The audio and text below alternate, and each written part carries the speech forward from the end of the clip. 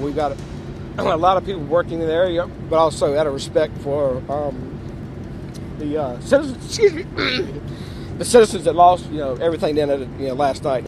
Trying to recover, an emotional day for many as they realize just how much they lost in yesterday's storms.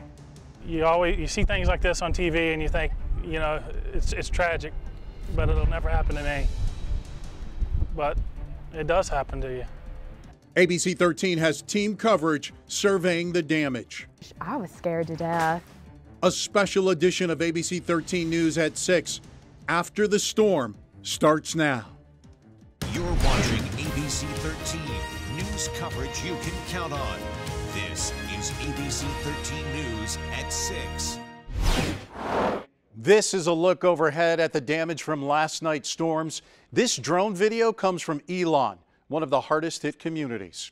Good to have you with us tonight at 6. We have team coverage with the very latest on the damage. Danner Evans is anchoring our coverage from Elon and Amherst County. ABC 13's Carrie Beal, Whitney Burney, and ITN East McMiller are at some of the hardest hit areas, but let's turn our attention and begin with Danner. Danner.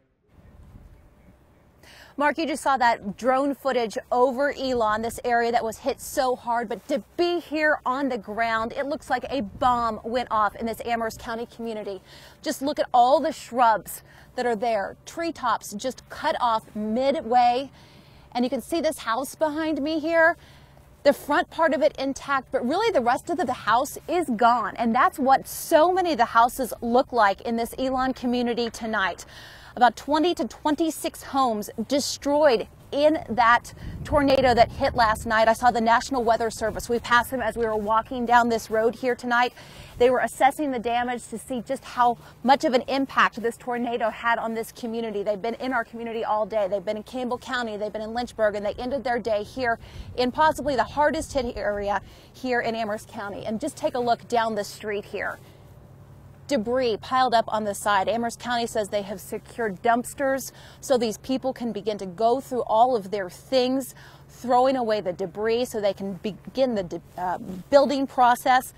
The Amherst County Public Safety Director also says Virginia State Police will be here all night long, securing this area so nobody comes in, because they've already lost so much. And I'll tell you what, they were very emotional behind the podium today, both the sheriff and the public safety director, Gary Rokes. It's been an emotional 24 hours. Think about it. It was just 24 hours as we were watching George Flickinger tell us the storm was coming. 24 hours ago, these people didn't think their lives were going to change to the magnitude they have. This Elon community here in Amherst County, the worst hit, as I said. ABC 13's Carrie Beal talked to a homeowner. Guess what? He went off for 10 minutes to go pick up the kids, and when he came home, he found his home was gone. It's a terrible sight. When you're coming back and you looked where your house was, and it's not there. David Childress came back to a demolished house and found his wife and son in distress. She said that she actually saw the house lifting up. She was on the main floor, and she saw the wall coming in, and the wall actually hit her. And then she hollered out for our oldest son, Bryson, and she actually found him. The storm had actually thrown him out into the yard, and so he was unconscious. His family, one of many here to experience devastation. So that's where it was? Yes. And that's where it is now? Correct. So it's upside down right now? Yep. Luckily, no one was hurt. To our home, the brick off this side and up in the attic, you can see a hole. On the other side, we're very fortunate to be alive. A feeling so many here share. The house we can replace, but our family we can't.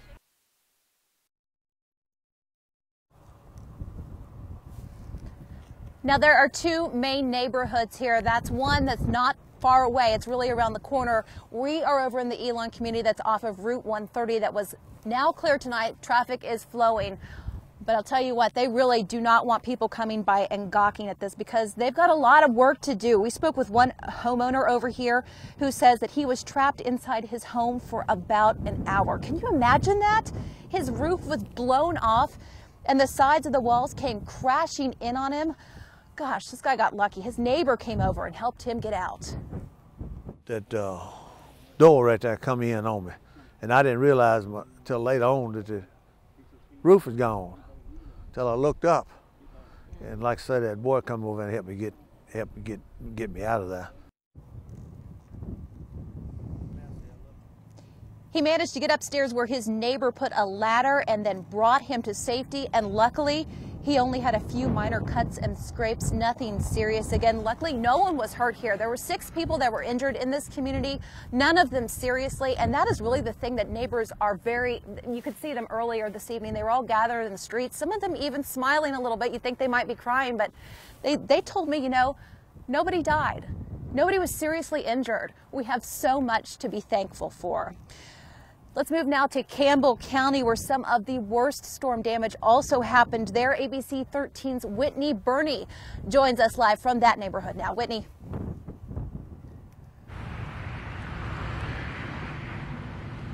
Danner, I'm in a neighborhood off of Water Lake Road. Take a look at some of this damage. This is a huge down tree that came down in one of the neighbor's yard. And if you look up a little bit higher, you can see that their entire roof is gone. There's less than half of the shingles that are normally there that are still there. And if you look down the road a little bit further, you can see that a lot of these cars have windows that were shattered. You can see the roof is a little bit crumpled. And this is what the large part of this neighborhood looks like today.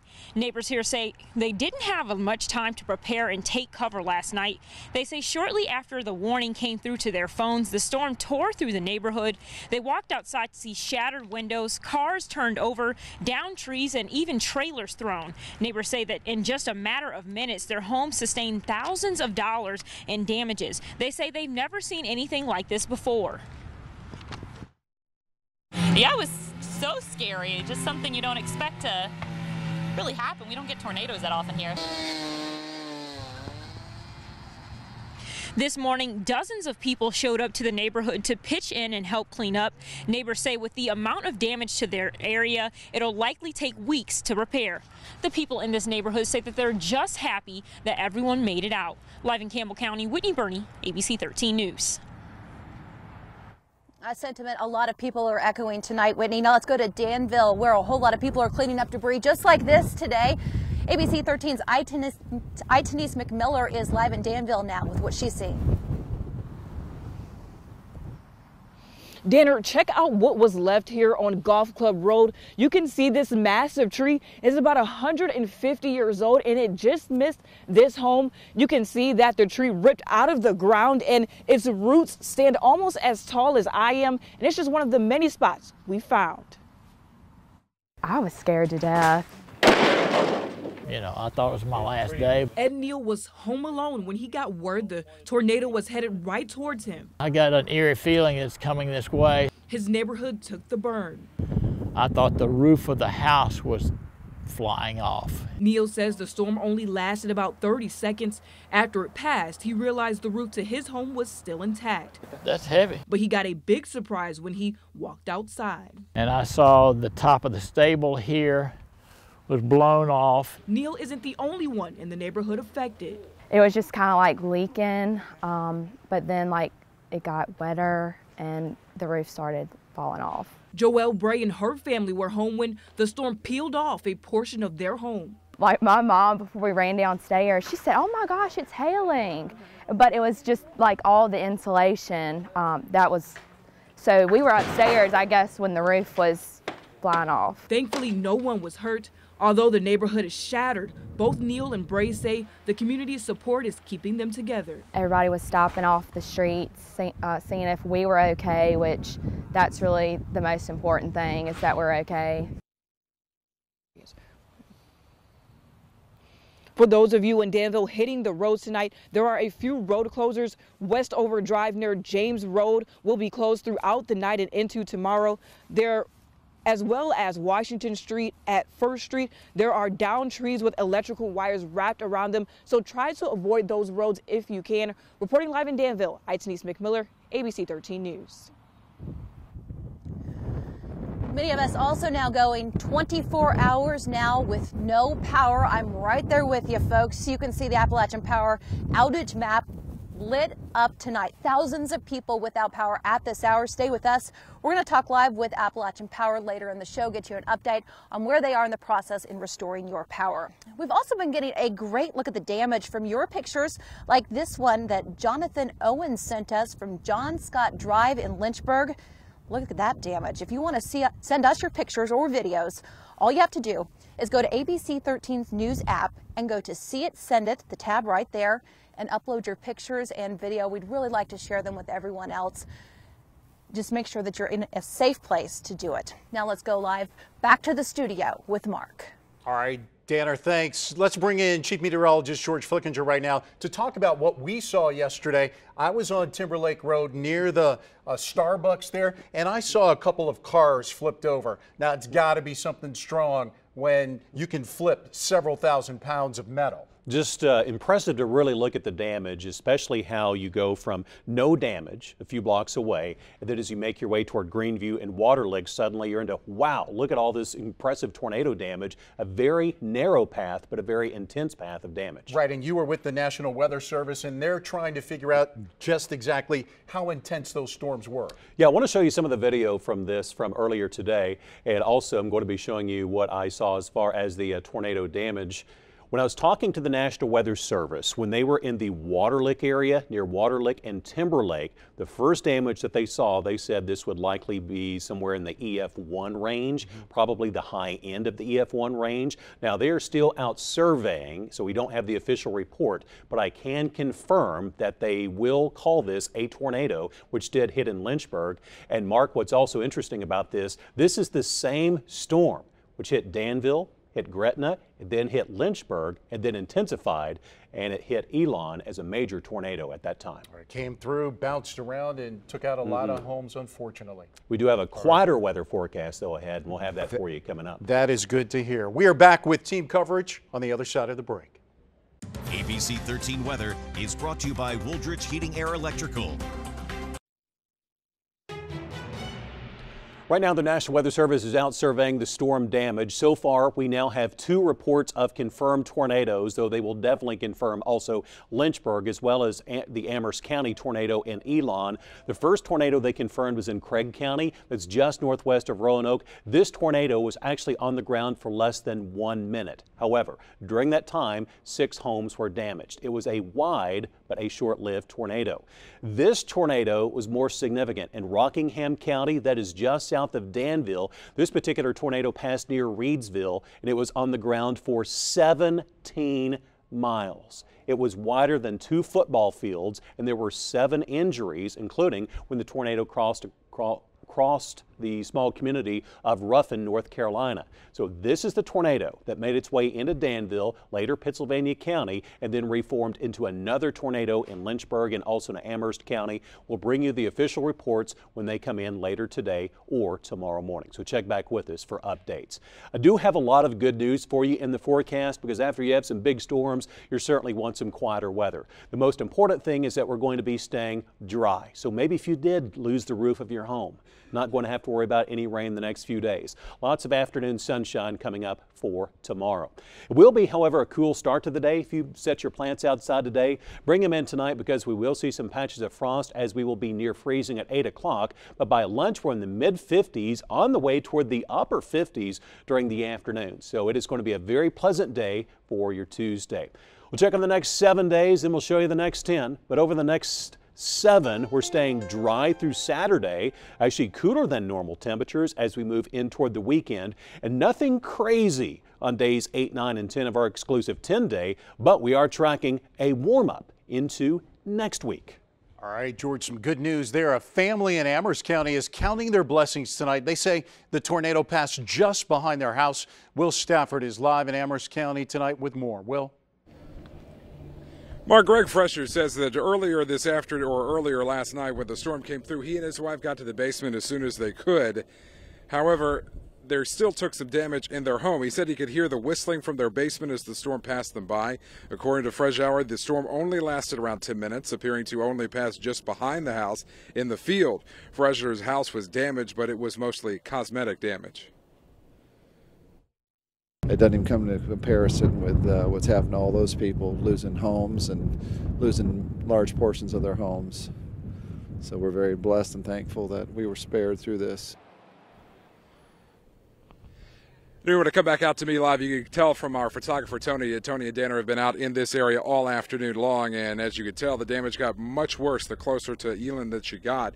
The National Weather Service will get an EF rating here very shortly, which will probably be in that EF2 or EF3 range. Again, that's just an estimation on my part from what I've seen out here from this afternoon. They'll get the official ruling out later on this evening, but until then, we again estimate it's probably going to be an EF2 or an EF3, but again, when we get that word, we'll pass it along to you. We're live in Amherst County. Will Stanford, ABC 13 News. And coming up, opening their doors, the resources available tonight for those who don't have power or have damage to their homes. I'm Dana Evans, live in Amherst County here in the Elon community off of Route 130. You can see the American flag waving there in the breeze tonight in this community that has been torn apart by a tornado that hit just about 24 hours ago. A lot of these people seeking shelter tonight here in Elon and in Campbell County as well. ABC 13's Valencia Jones is set up at Thomas Road Baptist Church where they're offering shelter tonight.